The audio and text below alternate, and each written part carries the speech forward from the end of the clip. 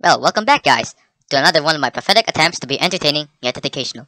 So in this video, I will discuss about the history of a circle.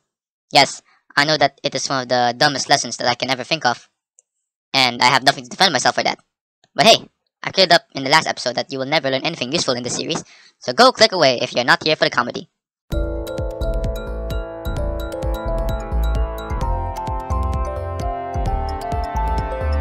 So I came up with this thought when I was just eating cereals in a warm morning, when I looked at my box of Fruit Loops and wondered, what is the history of a circle? Yes, that random idea just popped right out of my mind. And then I thought of looking around the internet for an answer to this very serious and challenging question that can shape humanity. At first, I thought that the internet wouldn't have the answer, but then first glanced at Wikipedia, and I found a section of an article about circles that talks about the goddamn history behind it. Well, what do you know? I should be surprised that the internet gave me such answer, but we're talking about the internet after all. The same place that you can find furries fornicating each other, and people fighting all around because they have a personal opinion about stuff. But in my opinion... Hey, are you about to give your own view on a certain topic? Oh, of course not. Man, it's a good thing that I'm not talking about politics in this episode. So let's start with the lesson. So the word circle is derived from the Greek word kirkos, meaning hoop or ring. However, if you're looking at when circles are invented, well, I have to question first if you have anything better to do in life. But to answer your question, you naive person, circles have been around even before the beginning of recorded history. However, there's no source I can find that talks about who first slapped his head and discovered a shape that will change the future. However, I found out in the Wikipedia article that early science, particularly astrology, geometry, and astronomy, had once believed that there was something divine or perfect that can be found in circles.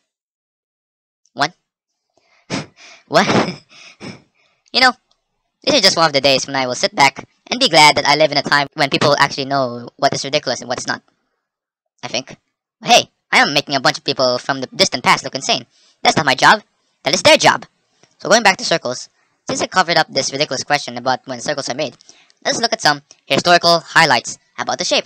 Number 1. In 1700 BC, a man by the name of Rhind Papyrus has once found a solution to finding the area of a circle. You may know it as a pie with a square of R's. Oh, and along with that, we found pi. Oh, not that pi. Ha ha ha. Number 2. In 300 BC, someone decided to write a book about circles. Sorry, what? So someone actually decided to write a book about circles? Who's the author's name? Euclid? Well, that guy must have had trouble dealing with society. Oh hey, what are you doing today? Oh, I'm going to write a book about circles. Oh. Okay. Well, how about you, fellow Greek pilgrims? We're going to do some rituals so that we can heal ourselves.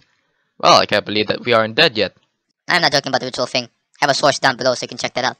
So going back to Euclid, he made a series of books called Euclid's Elements. In his third book, he talked about the properties of a circle. Such properties are inscribed angles and tangents. This has to be the earliest documentation of such things. Is it worth showing off to your friends? Nope. Number 3!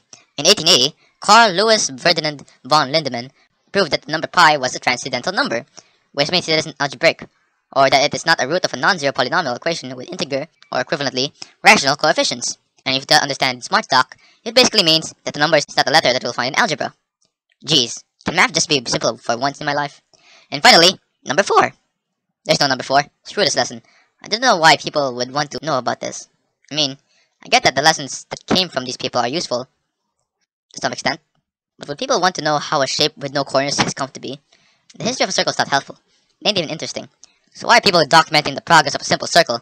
Just get out there, you historians. Gather some useful modern stuff. And maybe check out the Vanilla Show. You know, just saying. Level 1. Rhythm. Level 1. Rhythm.